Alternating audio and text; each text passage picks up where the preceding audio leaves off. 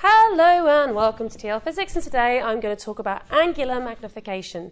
Now this is the first video in my astrophysics optional unit here, so from now on we're going to be talking about astrophysics and the things that are used in it. Now this is very unique to astrophysics, so a lot of the physics has implements from other parts of paper 1 and paper 2, but a lot of the stuff is unique to the topic. So, angular magnification. So, what we're going to talk about today is observing the universe, and we're going to talk about how we observe it via magnification. So we're going to use this idea of angular magnification and explain what it means. So I've got the moon, and the moon's diameter is approximately about 3,500 kilometres, and from Earth it's about 385,000 kilometres away. Now the angle, angular magnification is this whole idea that if I look through a telescope, an object would look closer. And what I mean by this is if I actually draw, this is my eye here, if I draw a line from here to here, to the top of the moon, and at the bottom of the moon, I will have an angle here, okay? And this angle is this one here. So this is the angle subtended, made, by the unaided eye. And I actually can work out that angle by using something from maths. I'm going to talk about arc length here, okay? So arc length is the radius times by the angle. And because we're going to be dealing with such tiny angles, I can assume that this section here is actually a small slither of a circle. So this here, this diameter is the arc length. So that's 3,500 times 10 to the 3.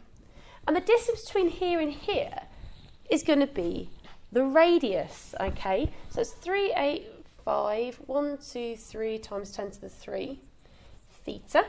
So this angle, so the angle subtended by the naked eye, if I just grab a calculator, is 3,500 times 10 to the 3 divided by 385,000 times 10 to the 3, which is going to be 9.09 times 10 to the minus 3 rad. So we're dealing with very tiny angles. Now if I was to get a telescope, okay, and I was going to magnify it, what would happen is this moon would look closer. And if this was closer but the same size, so I'm going to draw an imaginary one here.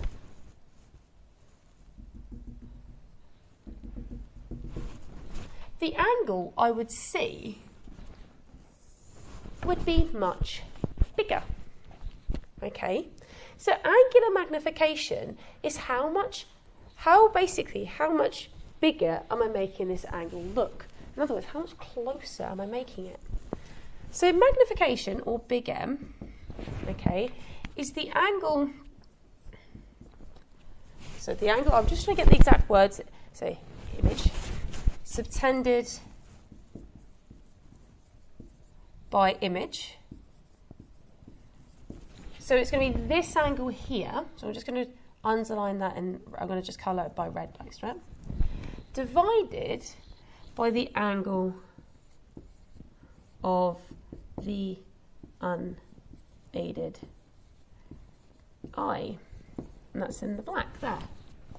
So in this case, I've worked out my angle is 9.09 times 10 to the minus 3. Okay, so the angle, 9.09 times 10 to the minus 3 rad. Okay, if I had a magnification of, say, 20 times, I know if I have that, I've got 20 equals the angle of the image over 9.09 times 10 to the minus 3. The angle of my new diagram would be this.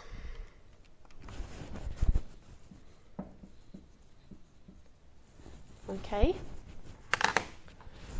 And so if my distance, okay, was further away, so my distance is the same, let's see how much the moon would look. So we're going to keep the distance from me and the moon okay? But what I'm going to happen is the moon is going to get bigger. So I know that arc length equals r theta. R is 385,000 times 10 to the 3 times by 0.18.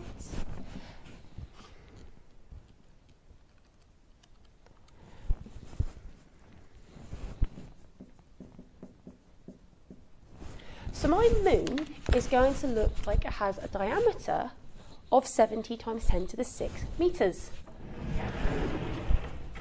So this here is angular magnification.